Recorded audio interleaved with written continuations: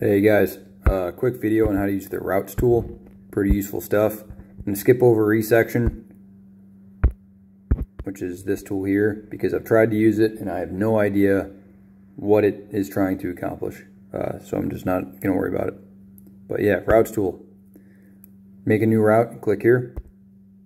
You decide what kind of route it is. If you're driving, you're walking, you're flying, whatever. I'll be driving. And you can either do manual entry, which is what I'm going to show you, or you can try to do an automatic entry. I can't get this to work unless you download the VNS plugin, which is the Vehicle Navigation System. If you download this and you have internet connection, ATAK will sometimes, if you're lucky, automatically make a route for you. I'll cover that in a different video. Today we're going to do manual entry. And effectively I'm going to try to make a route from my position here to this blue dot I put down there. So I think how it works is if you tap the screen once, it just drops a point. And then if you drop like a long press, it makes that into a checkpoint. And checkpoints are good because you can control what happens at that checkpoint. I'll show you what I mean in a little bit. But I'm just going to build this route. We're going to take this road.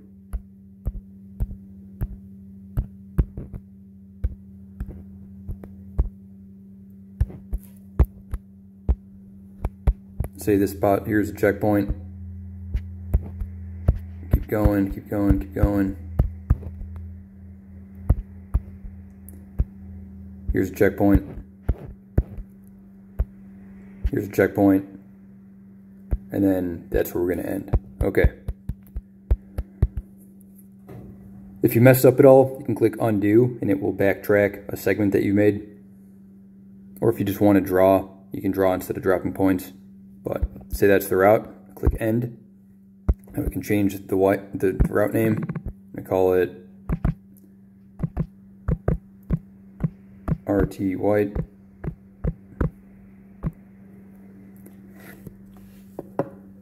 Cool. And then for settings,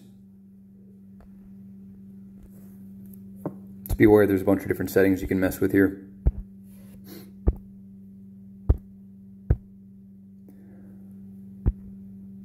But at each of these checkpoints, you're able to have it tell you to do something. So like at checkpoint 1, I want to turn left. So checkpoint 1, left. Now when I get there, my phone will tell me to turn left. At checkpoint 2, it's really, you're still going straight. So keep going straight, I suppose. Stay straight. Checkpoint 3, I'm turning right.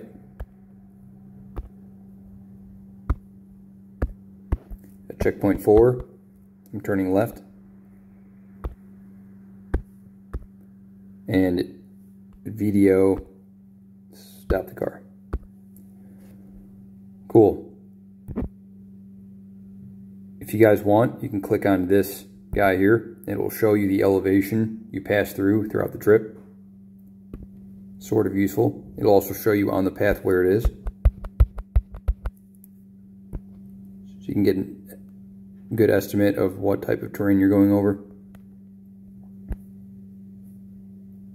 You can see the view shed.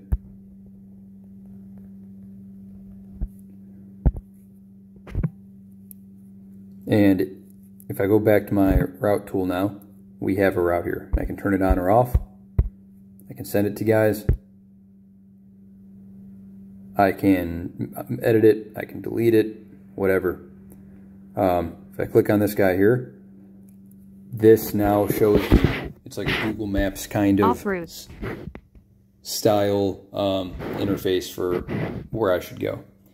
Now again, this isn't my actual GPS location, so this isn't going to update. But as my blue triangle will move across the map, this will tell me what to do next and when to do it. And tell me my distances and my speed. To exit it, I'm going to click here. And yeah, that is the manual entry for the route tool.